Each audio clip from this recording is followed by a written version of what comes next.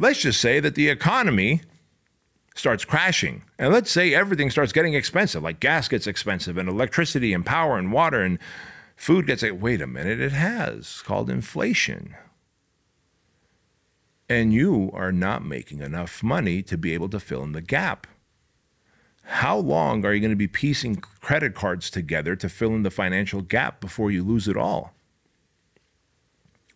So I'm here to tell you that if you are constantly screen sucking and thinking that I'm going to try and get some kind of life balance because money's not the answer to everything, that I'm here to tell you that money is the answer to a lot of things. It is not the answer to everything, but it is the answer to a lot of things.